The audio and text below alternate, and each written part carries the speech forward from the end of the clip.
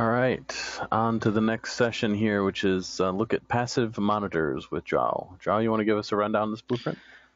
Okay, so basically the idea is to be able to have at least one monitor that is not an active participant of the quorum, is not required to acknowledge or accept Paxos proposals, but will nonetheless get those proposals.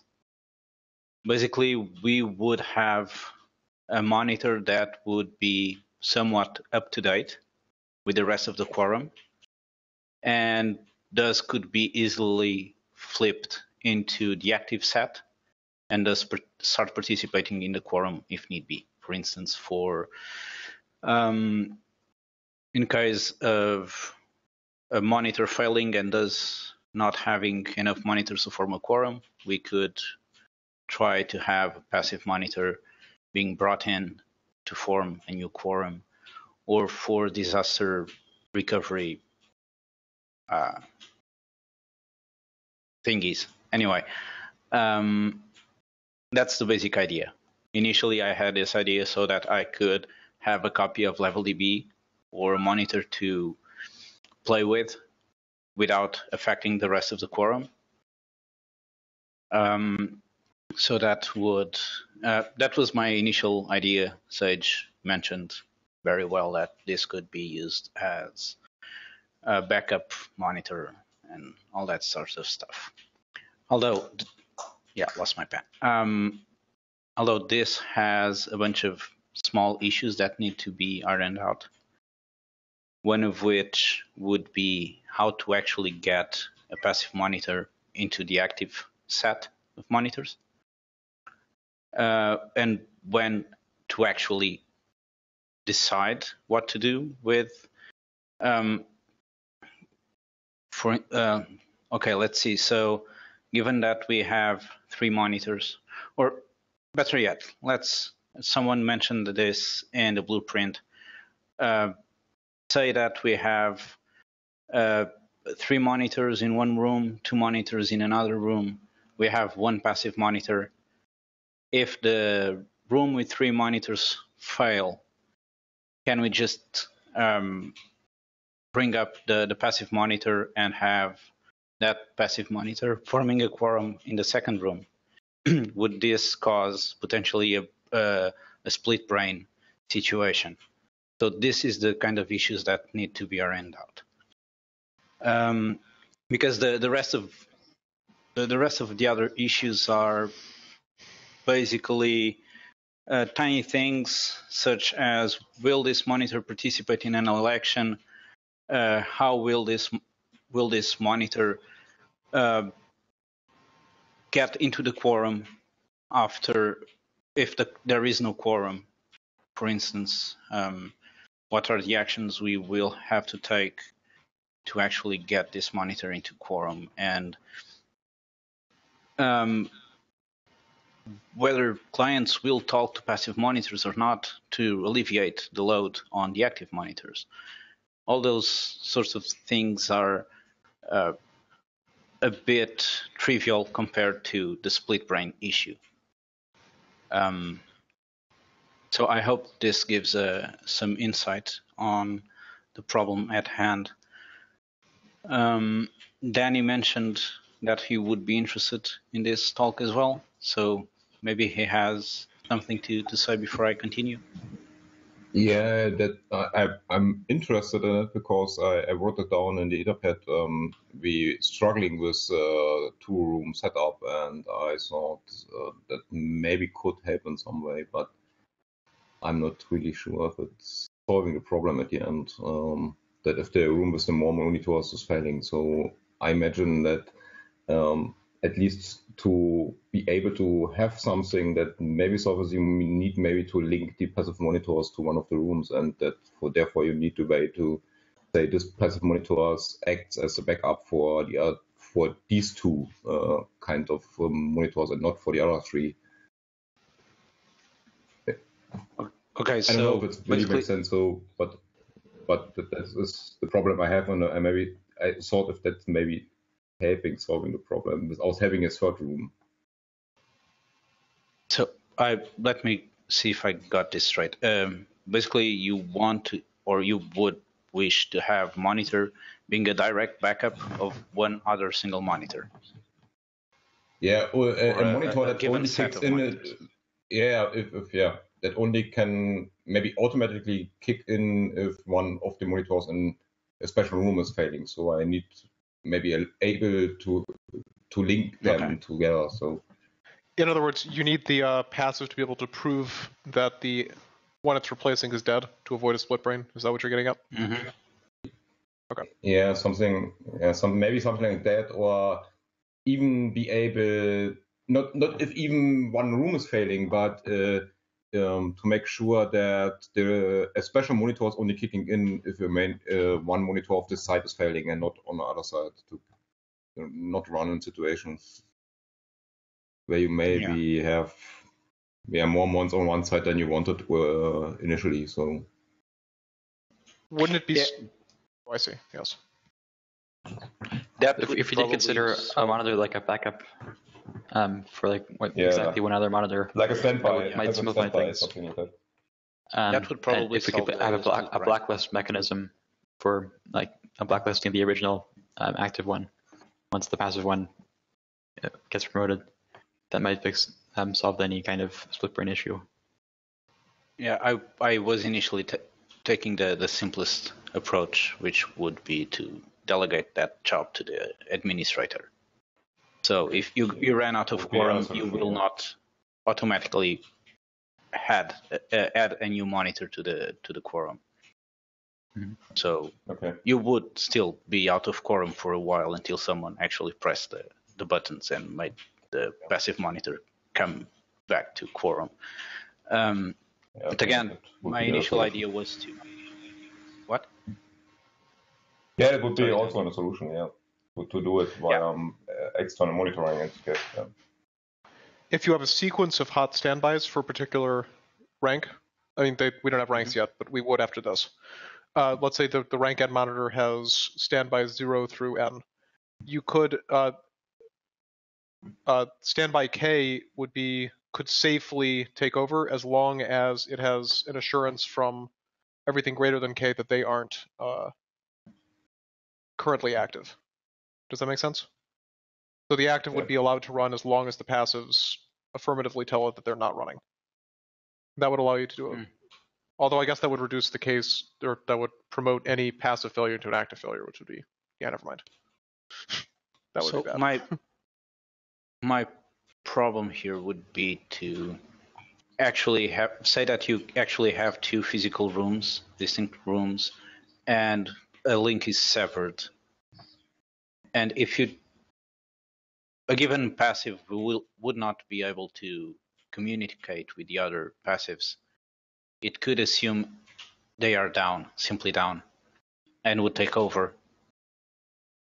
So in that case, you would probably hit the split brain issue with having two quorums that are not aware of each other. And this is why I would love to, at first, to just delegate this to the admin and let the admin say that, yeah, this is not a problem. We'll just bring this one passive monitor up or back to the quorum. And this would be a very dumb approach, but as a first approach, it would be a simple approach. It would be great as a first approach. It would be great. Yeah. Moreover, isn't there a problem? Sorry, go ahead. No. Oh. I was going to say, if you're not allowing the passive to, or if the passive isn't required to see proposals, then it could be behind, right? No, it would be okay. Yeah, maybe yes. In that case, the only way to correctly add it into the quorum would be to have an existing quorum. No, that would avoid the split brain case. That's not really true. So we have the recovery mechanism. Yeah, it happens after quorum is established. Yeah, because you need the quorum to be sure of an authoritative state. Yeah, but if you could still, the monitor that is behind is still participating in the quorum. So you Yeah, go but I'm saying through an election. You don't know what to recover to unless you have a quorum from before. You need a surviving quorum, right? But here's the thing. Say that you have just 2 monitors in your cluster, one dies, but eventually comes back for some reason. Yeah. It will. Okay, bad example. You have 3 monitors in the quorum. One dies. The second one that you still have a quorum, but the second one dies as well. The one that died previously comes back to quorum, comes back alive. It establishes a quorum with the remaining monitor and gets the new update. Assuming it didn't fall behind enough so that it would have to sync the full state, but assuming you're still within right, that because limit of 10 any versions. Because any writes past that point would have had to have been witnessed by one of the 2, right? Because writes would have had to have been seen by 2 out of 3. But if you have one surviving monitor from that time and a passive monitor which isn't necessarily up to date, you actually don't know for sure that the surviving monitor's state is sufficiently current. Yeah. Right? That is also true. Yeah. So the rules would be the same as if you were expanding the number of monitors. Yeah, it seems like it's just equivalent to just adding more monitors. Yeah, it almost. seems like it's an optimization that saves you most of the recovery work, but the actual correctness part isn't really different. I'm not sure how that actually solves the split brain issue. Because whichever quorum, so as long as you follow the quorum rules, you have a quorum of the original monitors, and only one side of the split brain can have that.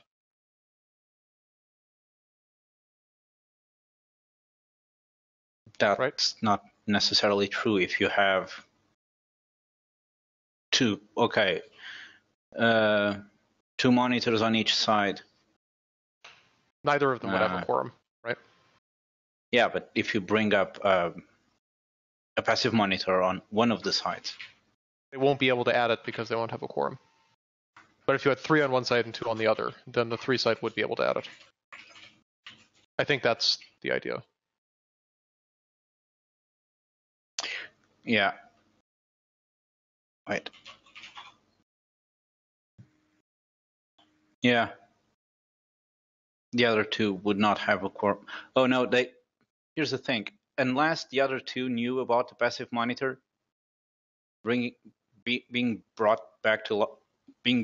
into the active set, whatever, they would still be able to form a quorum.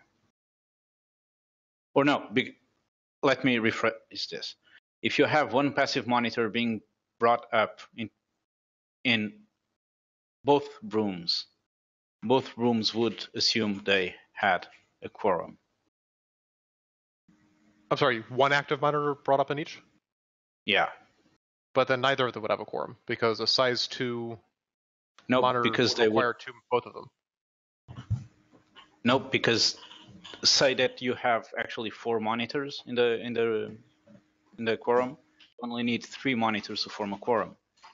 If either room is not able to communicate with the other, and you bring one passive monitor up in each of the rooms, you have 2 sets having 3 monitors. You would have a 2 monitor quorums and 2 additional machines you were hoping to add to the quorum.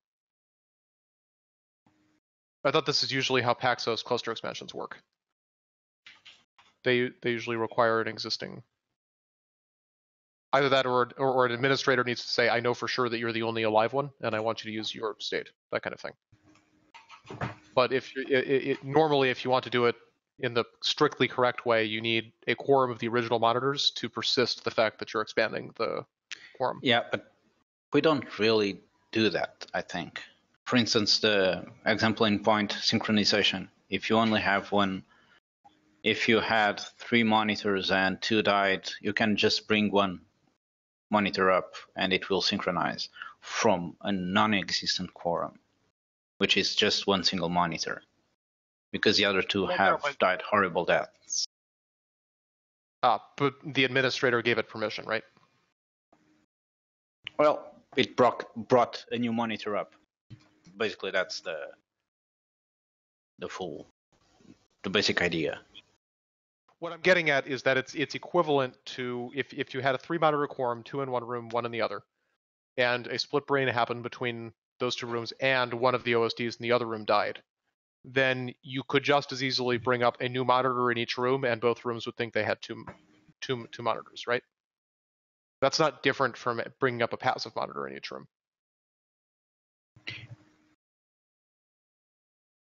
So whatever mechanism prevents the former should also prevent the latter.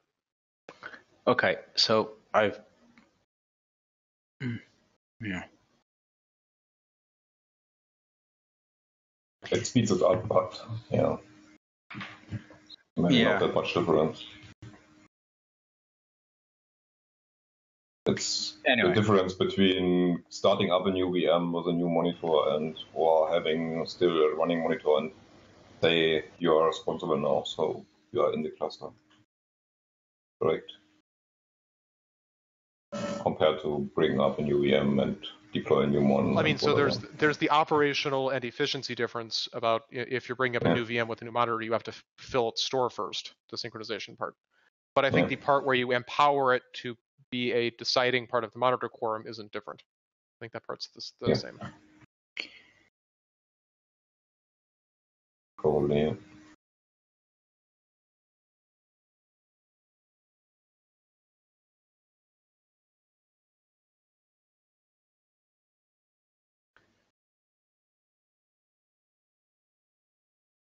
Yeah, I still think that we have room to have a split brain issue here.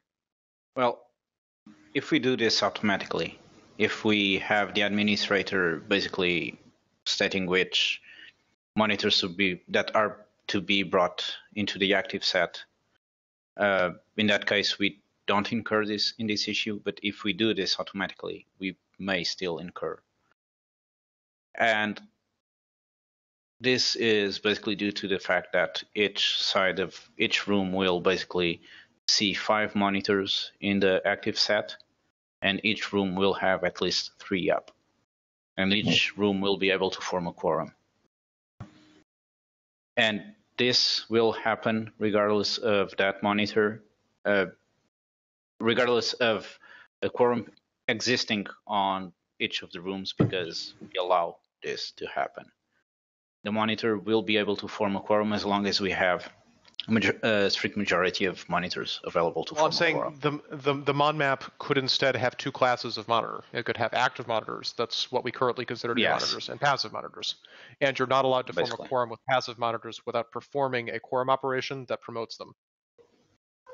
Yeah, that would work. That's what I'm thinking. It's the same as the process of adding a monitor. You just have to distinguish between them. I'm reasonably sure that Zookeeper has machinery like this, right? For non-cluster participating read sharders. I can't recall Zookeeper anymore, but so it's been a while since I last read the whole paper. There's probably some important subtlety that we're missing, but I think in principle.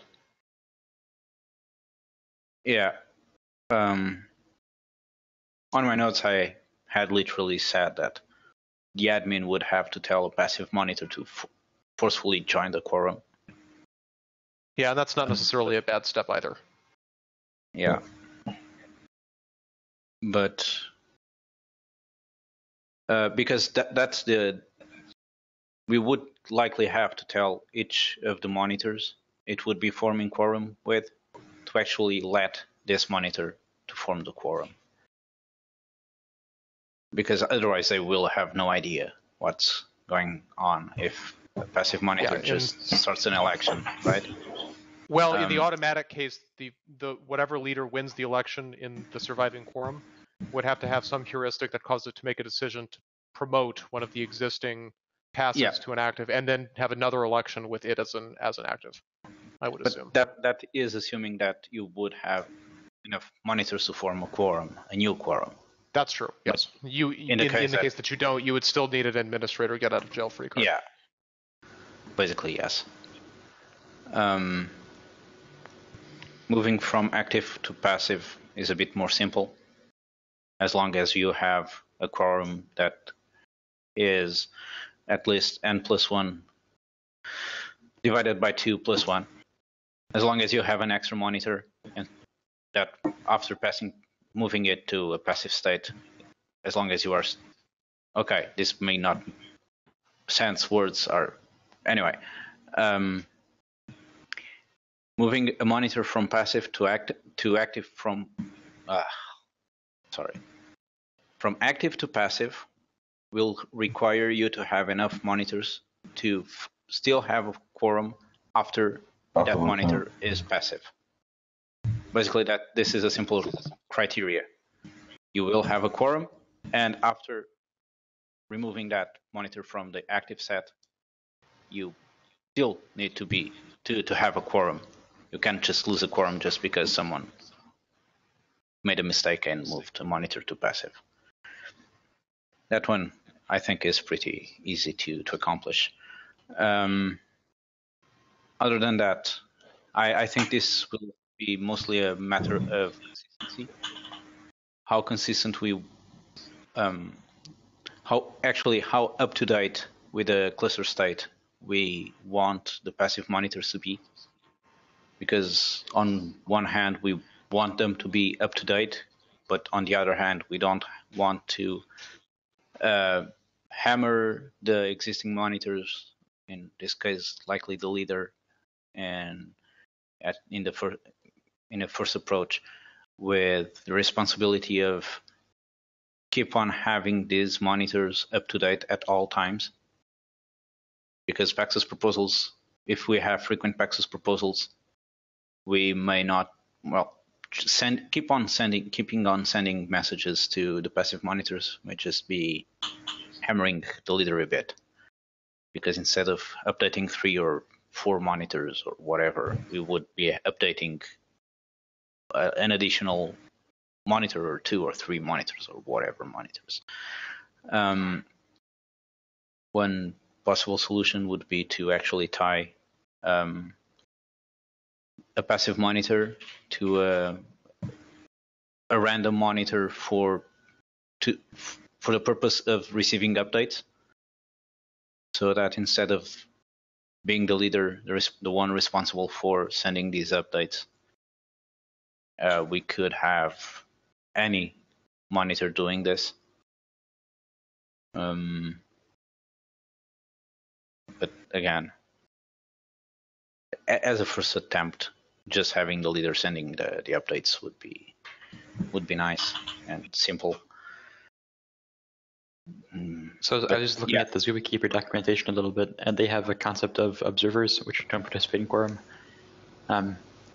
But rather than being used for like HA purposes or optimizing adding new members to the quorum, they're used mainly for like read scalability. Seems like they're kind of 2 different use cases. Yeah. Yeah, that's one of the things I mentioned earlier, I think, whether these passive monitors would serve client requests, reads, for instance. But if they are to serve reads, we need to make sure they are up to date as the remaining cluster, because we don't want to serve old maps to clients. Right. On the other hand, we may just drop any client request, or better yet, have the clients just ignoring the passive set. That would simplify things as well. So you're more interested in the optimization of adding more monitors rather than trying to expand the read set. Yeah, so that's one of the pains of if you have a cluster that lost a monitor or 2 monitors, or the sufficient number of monitors to lose quorum, and for some reason you are waiting on new monitors to be brought up, you will be, well, yeah, it may take some time depending on how big a monitor store is, or how bad, or if your cluster is in a bad shape or something. Mm-hmm. So I think this would be the primary use case as a first step. just making makes sure sense. that you can get your quorum back as soon as possible. After that, I think this has the potential to be optimized and expanded, and all that, and it would be amazing to do so. Especially, with regard to reads, here's the thing. Unless the client is aware that those monitors are only for reads, we would still have to forward all the messages to the leader, all the write requests, and that would be basically acting as a peon. But a slightly out of date peon, which we would not be able to have because we don't want to serve old reads, old versions. So it's basically the same as having peons. And so I don't think serving reads would, or whatever, serving clients would be beneficial in some way. Yeah, it doesn't seem like most of the load on the monitors is from reads anyway. Yeah. Aside from this, I don't think I have that much more. Danny, do you have anything else you want to discuss? Not regarding this. I have maybe if there's some time I could discuss something else. We have the problem, as I said, to set up a cluster in 2 rooms, and decided to have a third room now from the quorum. If we have run into problem that the one side is failing with the less monitors, so to keep the cluster at least alive. But we discussed a problem in case of split brain, even with 3 rooms, where you get in the situation where your OpenStack cluster is failing because OpenStack also need to build a quorum over the database, and decided to have in a split brain situation, decides for the other side for some reason. And Ceph is deciding for the different side. If there's any way to have a generic quorum device or some way from the outside to force a quorum to the monitors, to force, for example, Ceph to the other side because the databases from OpenStack decided to have this side. So, would there be any way to have some kind of generic device or some way to input or push the cluster to the side in a split brain situation? I don't think I really understood the problem here. You have 2 rooms. For example, I have two rooms, 2 monitors on each side, and have a third room that is not really so a site with OSDs or something like that. There's only a monitor on that to run in the case where we have a split brain situation between them because the network connection between room 1 and 2 is dead. So we have a third device running and deciding which side is winning. But we have the same problem on the OpenStack side, and OpenStack is deciding I still running in room 1, and Ceph is deciding I run into room 2. So the complete cluster is dead again, at least from the OpenStack side. So my question is there any way to force a quorum from the outside to one of the both sides? To have the same decision on OpenStack side and on Ceph side. So something like a generic quorum device. If we were talking about what we currently have, it would likely be, well, you just inject a new mon map and force that way, that would force the decision on which one would be able to form a quorum. Just shut down 2 monitors on one of the rooms and force the other 2 monitors to be in just a single 2 monitors in the mon map, for instance. But with this, maybe you could just have a third monitor, a passive monitor, and just fire it up on one of the sides. Yeah. And then you would have a quorum, and you would not have to decide anymore, because that would be the one side with the additional monitor. Yeah, I think it's that would. in monitoring tasks mostly. So to monitor decisions and force one side, then. I suppose. Yeah, it seems this like if you would you fix could have passive monitors on both sides and have since it's an administrative action to actually promote it to active. Look at which side the other HA parts of the stack have chosen, which room they've chosen, and promote it in that room. Yeah. it. Yeah. Yeah. Okay, that's fine. It's okay. At least a solution for the problem. Well. Any other questions or No. comments No. from anyone in the call? I haven't been paying much attention to the IRC, but okay. Anyone? If no one says anything, I will go out for dinner. Just saying. Sounds like a plan. Thanks, Joe. Okay. Cool.